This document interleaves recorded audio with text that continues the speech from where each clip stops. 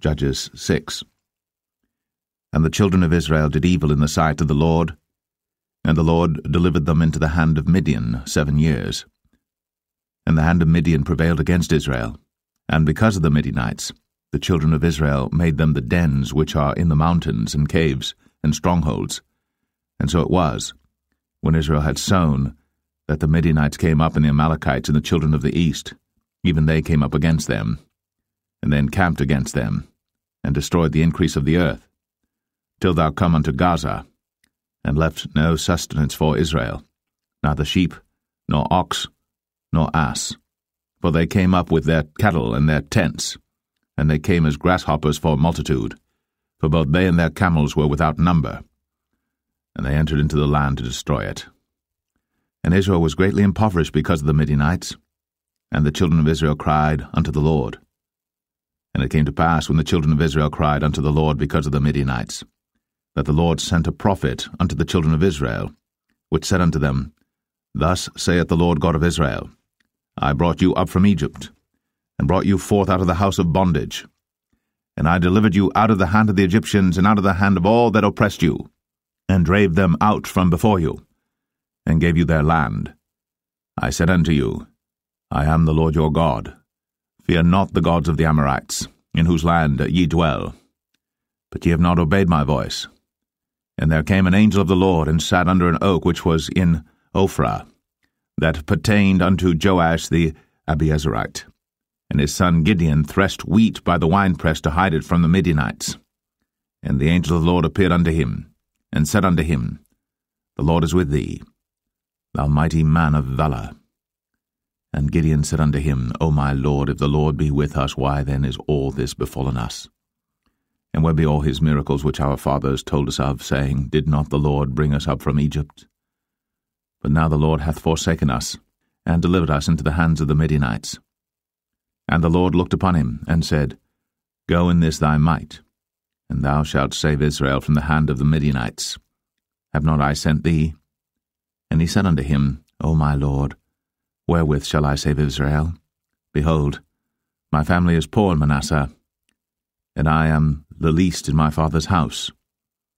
And the Lord said unto him, Surely I will be with thee, and thou shalt smite the Midianites as one man. And he said unto him, If now I have found grace in thy sight, then show me a sign that thou talkest with me. Depart not hence, I pray thee, until I come unto thee, and bring forth my present, and set it before thee. And he said, I will tarry until thou come again. And Gideon went in, and made ready a kid, and unleavened cakes of an ephah of flour. The flesh he put in a basket, and he put the broth in a pot, and brought it out unto him under the oak, and presented it. And the angel of God said unto him, Take the flesh and the unleavened cakes, and lay them upon this rock, and pour out the broth. And he did so. Then the angel of the Lord put forth the end of the staff that was in his hand, and touched the flesh and the unleavened cakes. And there rose up fire out of the rock, and consumed the flesh and the unleavened cakes. Then the angel of the Lord departed out of his sight. And when Gideon perceived that he was an angel of the Lord, Gideon said, Alas, O Lord God, for because I have seen an angel of the Lord face to face. And the Lord said unto him, Peace be unto thee, fear not, thou shalt not die. Then Gideon built an altar there unto the Lord, and called it Jehovah Shalom. Until this day it is yet in Ophrah of the Abiezrites. And it came to pass the same night that the Lord said unto him, Take thy father's young bullock, even the second bullock of 7 years old, and throw it on the altar of Baal that thy father hath, and cut down the grove that is by it.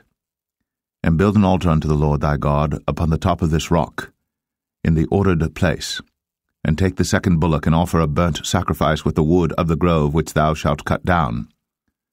Then Gideon took 10 men of his servants, and did as the Lord had said unto him.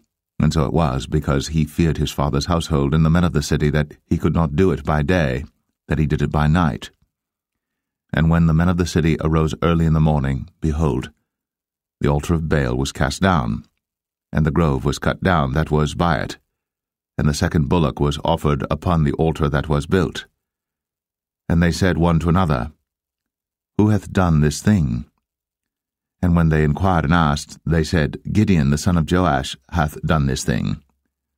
Then the men of the city said unto Joash, Bring out thy son, that he may die, because he hath cast down the altar of Baal, and because he hath cut down the grove that was by it.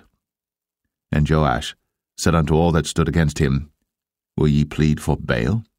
Will ye save him?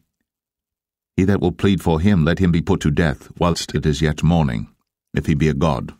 Let him plead for himself, because one hath cast down his altar. Therefore on that day he called him Jerubbaal, saying, Let Baal plead against him, because he hath thrown down his altar. Then all the Midianites and the Amalekites and the children of the east were gathered together, and went over and pitched in the valley of Jezreel.